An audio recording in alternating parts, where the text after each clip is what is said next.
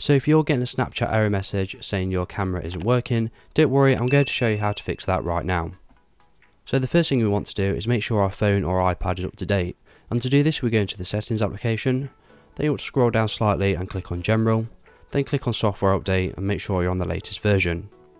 So now we are fully up to date, it's now time to fix the Snapchat issue, and to do this we want to go back to our settings application, then you want to scroll all the way down and find Snapchat on the list, and then you want to go ahead and click on it.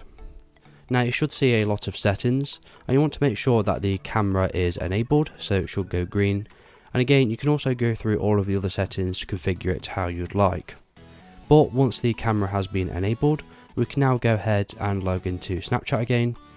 and our camera should be working just fine. Now if you are still having problems, you can always go ahead and reboot your phone, and if you don't know how to do that, I'll also have a video showing you how to do that as well. So if this video was helpful, please leave a like and pass it on to someone who may find it helpful as well. Thank you for watching and have a good day.